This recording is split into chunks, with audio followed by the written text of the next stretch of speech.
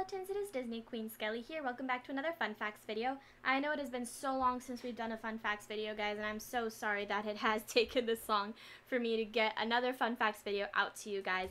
But today's Fun Facts is going to be for Saludos, Amigos. This is a redo, so if you guys have not seen the original video, go back and watch it before you watch this one if you'd like. Other than that, let's get started, and as you guys know, with the longer movies, these fun facts will be a lot longer than like any of the shorts. So sit back, relax, and enjoy this redo for Saludos, Amigos. The footage of the team boarding the plane was staged after the trip when the decision was made to use home movie footage as linking material. Disney realized they had no footage of the real boarding, so everyone dressed in the same outfits they left with and shot footage of them leaving the studio and going into the plane. This movie and The Three Caballeros 1944 were created by Disney in order to improve the United States of America's relations with South American countries during World War II. At 42 minutes, this has been the shortest Disney feature to date, being shorter than Dumbo 1941, having been only 61 to 64 minutes.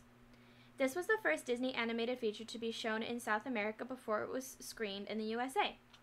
While the film's animated sequences were well received at the time and still have a decent film, historians have suggested that it was the film's live-action documentary sequences which had the most impact on American culture. They featuring footage of modern Latin American cities with skyscrapers and fashionably dressed residents. This went against the then current perception of the American audience that Latin America was a culturally backwards area, predominantly rural and mostly inhabited by poorly dressed peasants. The film is credited with helping change the American perception of Latin America and its inhabitants. The bird Goofy the Gaucho pursues is typically dressed as an ostrich. Ostriches, however, are native to Africa only. The bird depicted is the rhea, a South American relative of the ostrich. The Gaucho people traditionally hunt rheas on horseback, throwing bolas or boleadoras at their legs, which immobilize the birds. This was the first of the Disney package film in which several animated shorts were grouped together to form a full-length movie.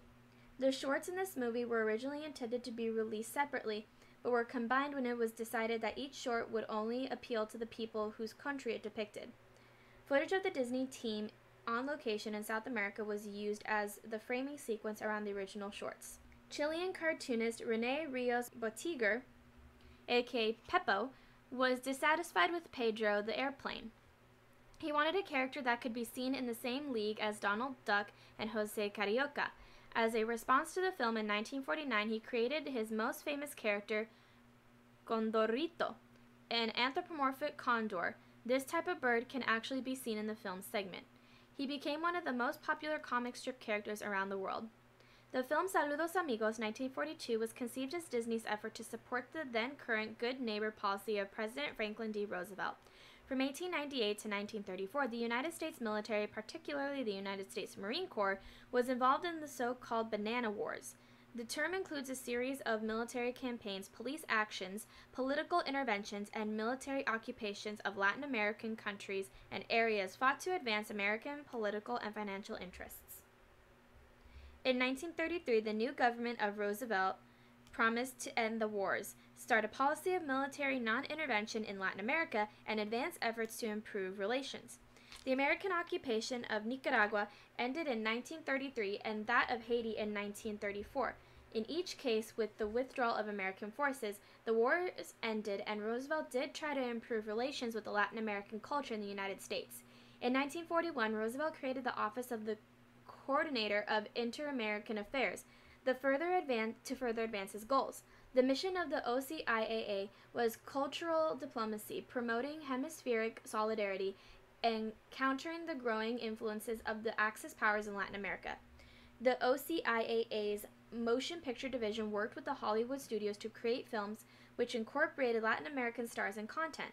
They were intended to play a double role in the effort to both educate the American public about Latin America and to increase the appeal of American films in Latin America. Walt Disney was one of the several filmmakers recruited by OCIAA's motion picture division. The postcard in the segment Pedro is addressed to Jorge Delano. This is not a random name. Jorge Coke Delano Frederick, 1895 to 1980, commonly known as just George Delano, was a prominent Chilean cartoonist and filmmaker. He met Walt Disney during his visits to the United States and was instrumental in bringing Disney and his staff to Chile during their South American tour. The title song for this movie makes a brief appearance and its follow-up, The Three Caballeros, 1944, as underscoring. This film is the first appearance of Jose Carioca. He would go on to co-star in The Three Caballeros, 1944, and the Blame It on the Samba segment of Melody Time, 1948. He was adapted to the Disney comics in 1942. In Brazil, he is a very popular character, headlines his own series, and has developed his own supporting cast. In the United States, Italy, and other countries which produce Disney comics, Jose typically either co-stars with Donald or plays a supporting role in stories headlined by other characters.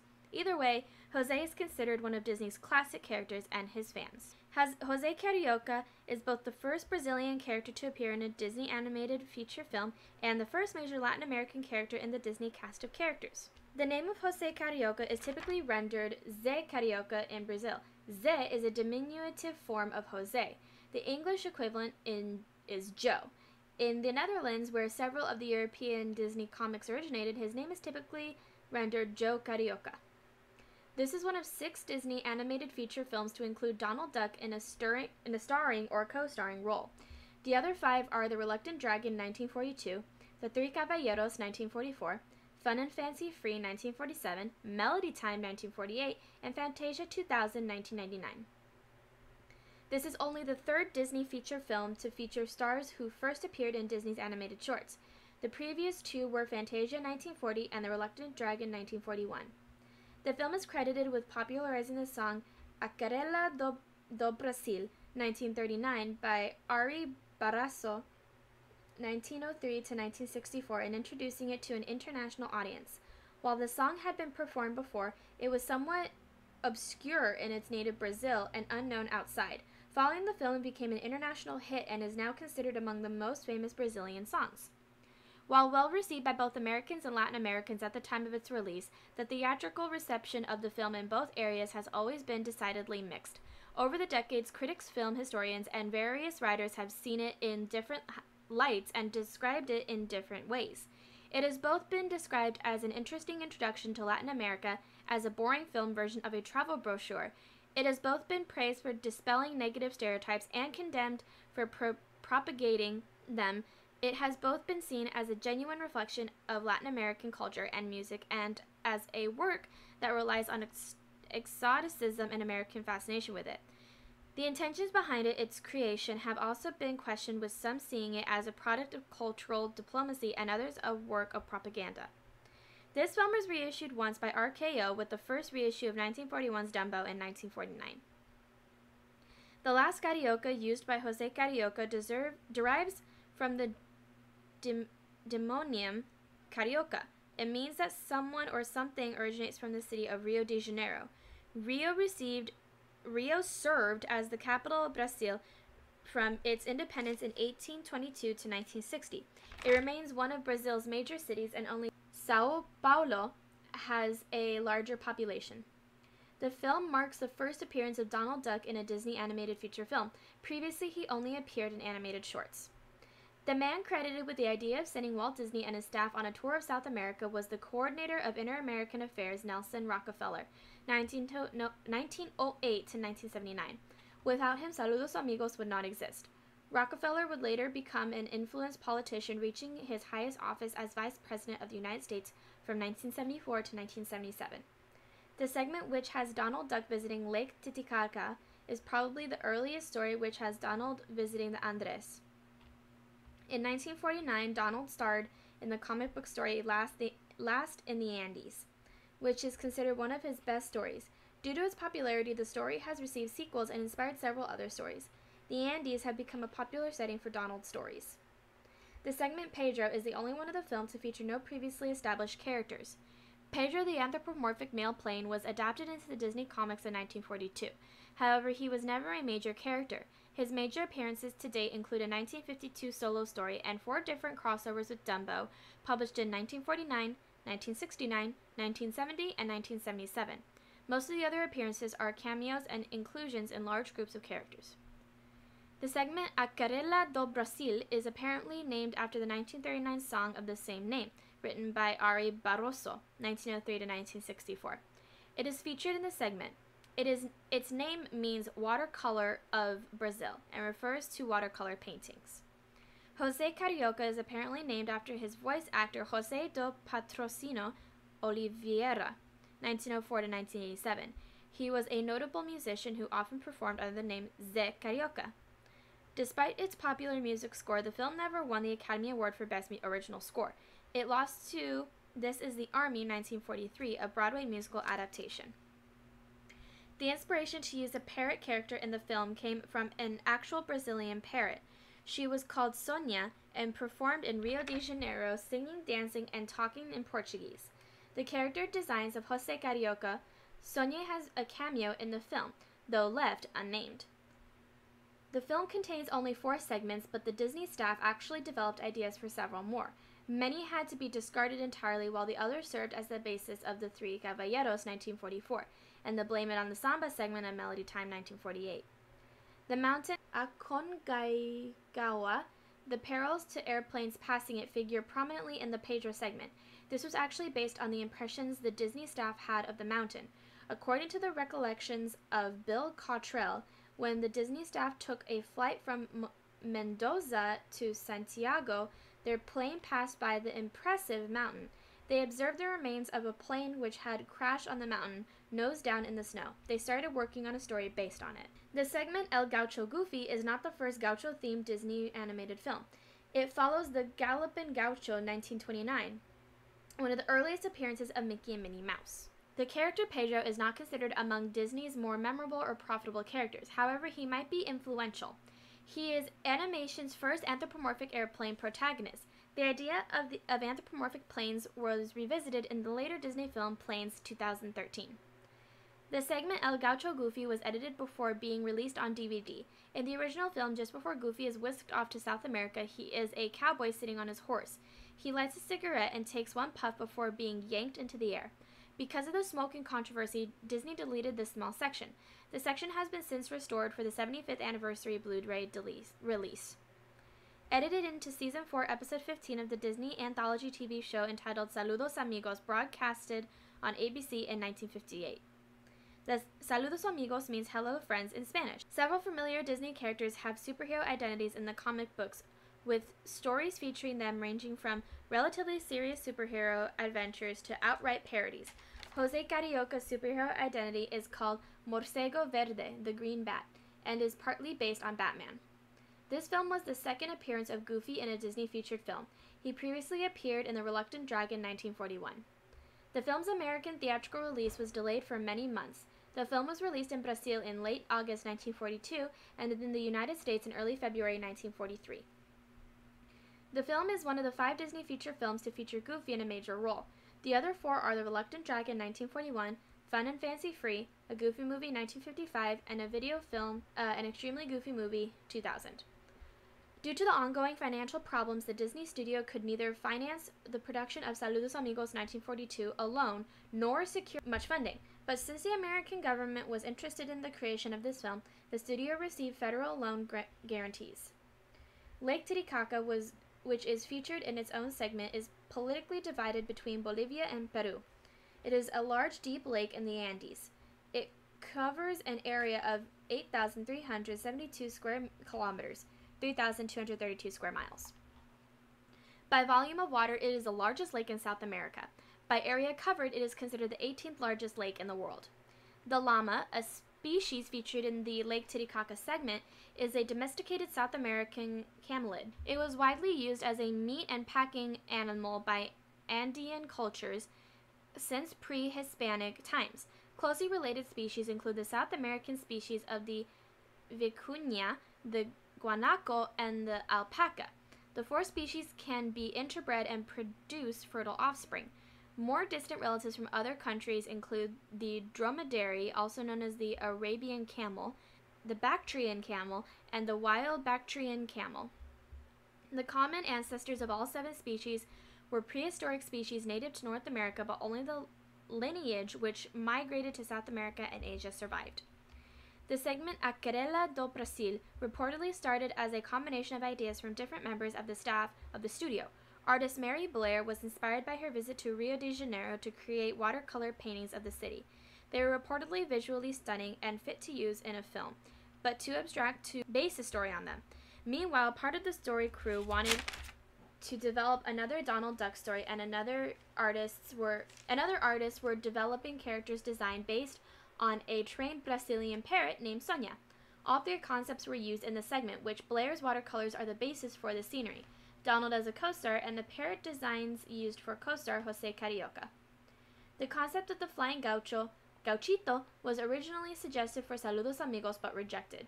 The story's intended setting was Argentina, and this was one of the main reasons it was rejected. The film already had an Argentine-based segment, El Gaucho Goofy, and a second one was thought to be superfluous. It was later used in Three Caballeros, 1944. The name Jose, part of the name Jose Carioca, is the version of the name Joseph used in Spanish and Portuguese. It is spelled the same in both languages, though there are differences in pronunciation. The segment Pedro is the only one set in Chile, though only partly. It involves a flight from Santiago, Chile to Mendoza, Argentina, and the return flight. The segment Pedro ends in a supposedly humorous note. Both flights featured in the segment and the perils involved are supposedly to transport important mail. At the end, it is revealed that it was all for nothing, since Pedro risked his life to transport only an insignificant postcard. The character Pedro, an anthropomorphic male plane, is meant to represent his native Chile in the film. He is young, small, and inexperienced, but does bravely face the elements to successfully complete his mission. However, some Chileans suggest, as cartoonist René Rios Botigre, 1911 to 2000, perceived Pedro as an overly weak and frail representation of their country, finding the film rather insulting. The segment Aquarela do Brasil contains an early use of the music piece Tico Tico no Fuba, 1917, by Zequina de Abreu, 1880 to 1935. A few years later, the piece became a major hit in the United States when it was accompanied with lyrics. Both a 1944 cover by Ethel Smith and a 1947 cover by Carmen Miranda charted highly and sold well. Disney staffer Jim Bodrero was reportedly fascinated with the idea of using a little gaucho as a character in Saludos, Amigos. He worried on enough scenarios to develop not one but an entire series of shorts based on the character. None were used in the film. One of them was developed as the Flying Gauchito and later used in the Three Caballeros, while another called the Laughing Gaucho briefly went on into production before the project plug was pulled. One of the ideas for use in the film was to create a segment called a Brazilian Symphony, Caxanga. It was going to co-star Donald Duck, Jose Carioca, and Goofy. It would focus on Donald's attempts to master his complex, nerve-wracking game. This segment actually went into production under Wilfred Jackson, but was terminated early. The segment El Gaucho Goofy starts with Goofy as an American cowboy before being transplanted to Argentina. The idea of Goofy as a cowboy and some elements of his depiction came from an unfinished Disney short. Jack Kinney and Ralph Wright had been working for a while on a cowboy-themed Goofy short, with the working title How to Be a Cowboy. The project was never finished, but some of its material were reused for El Gaucho Goofy. Pedro, the anthropomorphic airplane of the film, was not initially created for this film. The story concept behind him was developed by Joe Grant and Dick Wehmer, for an unrelated project. The original idea was that the character would be Irish and have the same name, Petey O'Toole. El Gaucho Goofy supposedly aims to familiarize American audiences with gaucho culture and life. However, the term gaucho and some of the elements used were hardly new to American audiences. The silent film The Gaucho, 1927, starring Douglas Fairbanks, was a hit and introduced various gaucho-related tropes to American popular culture. El Gaucho Goofy contrasts the American cowboy and the Argentinian gaucho. These two professions and associated character types are related but not unique. They are manifestations of once wider spread horseman and cattle herder cultures. Close equivalents are the Australian stockman, Chilean hauso, Colombian and Venezuelan llanero, Hawaiian paniolo, Mexican charro, and Spanish and Mexican vaquero. The concept of El Gaucho Goofy likely derives from the sub-series How To of the Goofy series of animated shorts. In these series, Goofy receives instructions from an unseen narrator on how to perform an activity and then fails in spectacular ways. The first of them was How to Ride a Horse, 1941, released a year before Saludos, Amigos, the first Disney animated feature film to release in February. The name Pedro, used by the anthropomorphic male plane, is the Spanish, Portuguese, and Galician version of the Latin name Petrus. The English version of the name is Peter. They derive from the Greek name Petros, which first appears in the New Testament. Petros itself is derived of the Greek term Petra, rock or stone. Alright guys, and that is it for the fun facts for Saludos Amigos. Thank you guys so much for watching. Again, this is a redo, so if you wish to go back and watch the original, please go and do so. It is in the same playlist as this one. But other than that, thank you guys so much for watching. Bye little skeletons. Stay safe. I love you guys.